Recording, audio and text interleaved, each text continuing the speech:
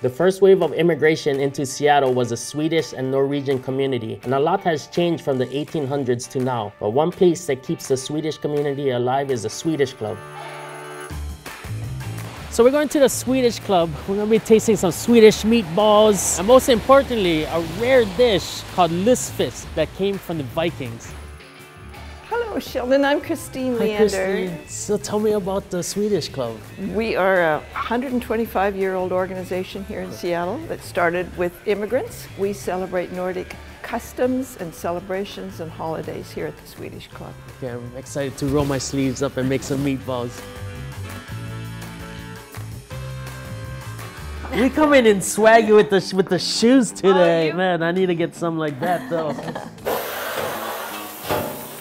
Good job! You hired, man. Okay, But what we're doing here today is just typical, very Swedish food. and this is lutefisk. Lutefisk, which means live fish. So lutefisk is preserved with lye, which is like an alkaline. It's like for washing and stuff. Yes, absolutely. And this is just cod? Yes, it can be cod or any other white fish. Oh, okay.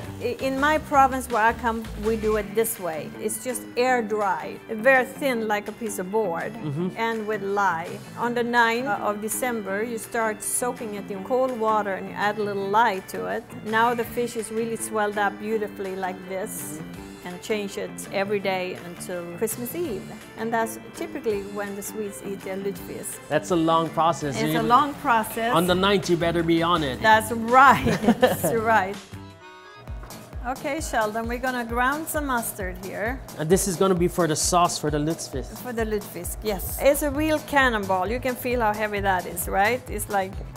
Oh my goodness. You kind of get it going, and you go down and pick up more mustard and get it up there on the side. All right, my rhythm's not as good as yours. It's all in the hips.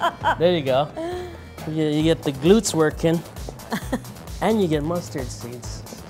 Oh, no, no, no. When I brought this over from Sweden and I was caught in customs, they say, what is that? You said, all I want to do is make my mustard. What's the different influences of Swedish cuisine? A lot of seafood, a lot of fish. Basically ate a lot of husmanskost, the houseman's food. Okay. Meatloaves, meatballs. And whose recipe is this? It's my own. Some Swedish meatballs. Meatballs. Half pork and half beef. Onions, white pepper and salt. Eggs, breadcrumbs. It's not Swedish unless there's a little bit of cream. I like that. We have a large Nordic community here, and we have an area named Ballard. A lot of Scandinavians settled there back in the days. You grew up in Sweden? I did. Yeah. I was 22 when I came here, then had my daughter, and we would come down here and celebrate the Lucia. It's a very big day in Sweden, and they have that celebration here every year.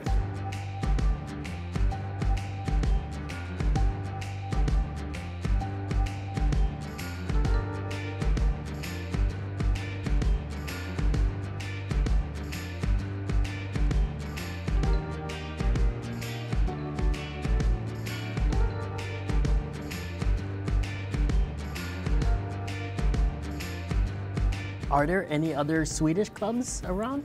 We're the only one in America. Oh. We're the only one that has a club like this that's just dedicated to socializing. This club was started by men, and they were immigrants. Started a club to be with each other, sing songs and eat food and smoke cigarettes and play cards and do what men do. At the time of the Seattle World's Fair, it's 1960, we moved to this building.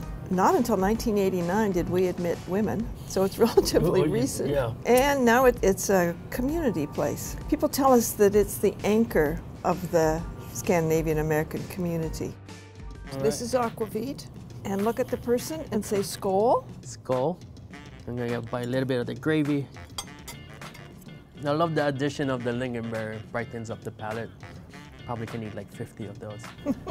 Yes. This was cod that was preserved in lye. You would think of something that's preserved for that long would have real fermented taste or coming off of it, but it's very mild. The key, I think, is that mustard sauce, which I had a blast doing because I think I took a few inches off of my hips.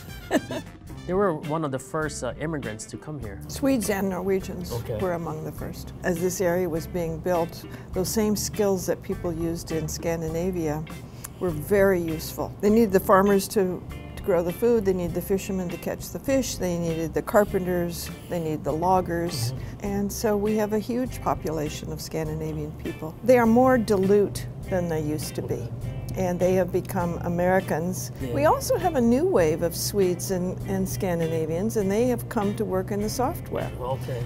How big of a change have you seen in the city in this past few years? The change in the city is huge. People can't afford to live in where they used to live anymore. Would you consider the Swedish Club your home?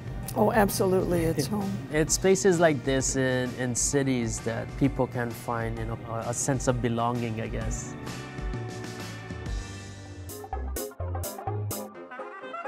That was amazing. Yeah. The flick of the wrist. Just